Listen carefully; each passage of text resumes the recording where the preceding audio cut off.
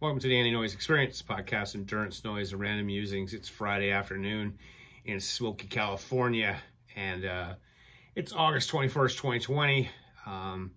Saw an interesting article on Podium Runner talking about FKTs, and of course I've talked quite a bit about FKTs recently here on the podcast with the Wonderland Trail FKT going down, and of course the granddaddy of them all, the Badwater to top of Whitney, which Harvey Lewis just did. So, fastest known times are the original virtual races and are booming in COVID-19. Usually accomplished solo, even in normal times, and often in remote locations. FK teams seem to immune to the ravages of COVID-19 shutdown and quarantines. And that's the case, sort of, but the problem is a lot of these are being launched from small towns, and I know some of the small hiking towns up in the High Sierra are really getting impacted by COVID because people from out of the area are coming in and spreading it. So be safe out there. So there's a great FKT website that guys put together a few years ago, and you can search out and find existing routes, try and better it, or create a new route. Route data can be submitted to the FKT's emids either before the attempt is made or after it's accomplished. The date of the attempt, logistics, navigation, and style, supported, unsupported, or self-supported, are all up to the runner. Recently, Courtney DeWalter, she doesn't have any races, so she was trying to do the 500 miles of the Colorado Trail. She was doing a supported style.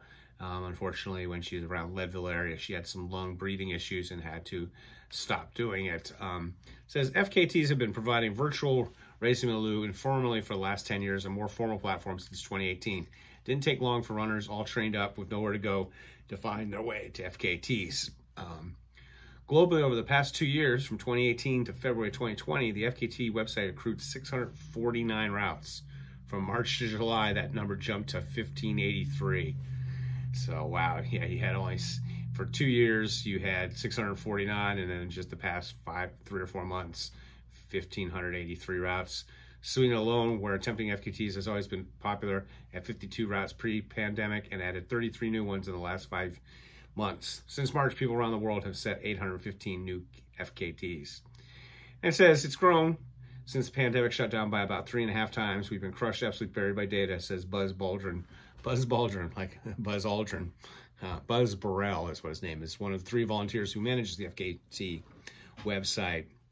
They're a crowdsourced website. We ask for donations. What we do is crazy. We do the same thing as virtual races for free.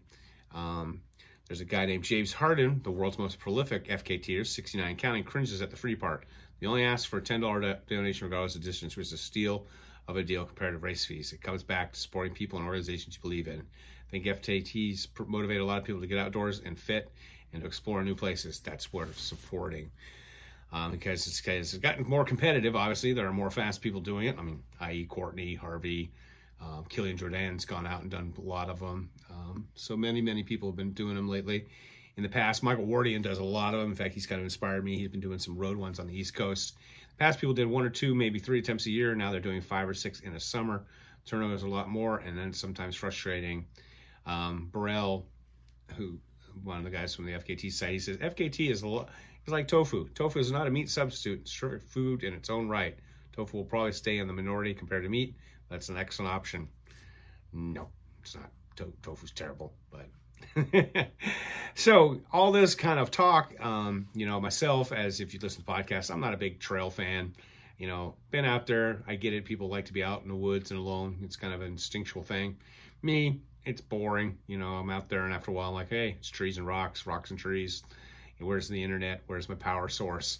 So I'm not a big hiker. I like doing one-day epic hikes like the Grand Canyon rim to rim to rim, Ray Lakes Loop, or Whitney, but not been much a fan of the backpacking. I was supposed to go backpacking this year, but with my friends who I am going to support, the High Sierra Trail is about 70 miles where you go from Sequoia to the top of Whitney and down, but I just can't climb right now. I've got issues with from my congestive heart failure that I just don't have a top end right now. I'm really good on the flats. And so that got me to thinking, and I'm kind of like going to do a little FKT tomorrow. It's not, I don't think I'll even post it because, no one's going to come to Bakersfield and try and beat my FKT going to East, North, South, and West high schools from Beach Park, but just kind of something fun for myself to do. But I've heard about this one thru-hike and I've been wanting to do it, even though I'm not a big stairs fan. And it's called the Inman 300, the world's first urban through hike. And they had an article in the magazine a while back, and it says, what is the Inman 300? It's been called the world's first urban through hike. There's no trail or signs to follow, but there is more or less official route. The Inman 300 gets its name from the creator, Bob Inman, and roughly the public stairways incorporated in the route. In fact, Inman worked hard to incorporate as many Los Angeles public stairways as possible, which in part accounts for the crazy zigzag and turns around the route. I guess back in 2013, hiker Liz Snorkel Thomas completed the Inman and kind of was public accommodated. Her trip was 180 miles, and she did it in 5.5 days. Then they put out a book. I just bought the book. It's pretty nice. The course he's got now has got, it's 218 miles with 344 public stairways. It's roughly the same length as John Muir, and though it follows sidewalks and streets, you can actually gain 2,000 or 3,000 feet of elevation a day. So I'm thinking of heading down there. I think I'll just take a bus. I think it starts off on the east side and finishes up on the coast, where you can do it the other way. I did get the guide, which is pretty good. Of course, hiking around Los Angeles, if you've been to LA, is not the safest thing in the world anymore, unfortunately. You know, there's sections of Los Angeles, as Adam Carolla talks about, are just huge homeless encampments. So if I do this, I think I'll do kind of a page out of the 3,100 mile race in New York City, where they shut the course down from midnight to 6 a.m. And I think I would pretty much just like get an Airbnb for the couple days I'm down there, and then just take like a Lyft and Uber, if Lyft and Uber are actually still around when I decide to do this. There's big controversy with Lyft and Uber. It's a court case because they want to make the Lyft and Uber drivers become actual employees of Lyft and Uber.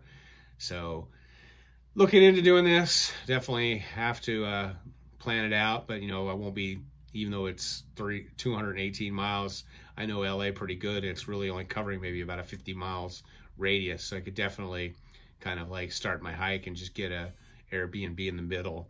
That's my dumb phone just going crazy, people. It's my gals on the High Sierra Trail all talking about their trip because it's coming up September 3rd. So if you got some FKT information or you want to talk, definitely get a hold of me on social media, and please subscribe also to my YouTube channel. And as always, stay healthy, be boring, not epic.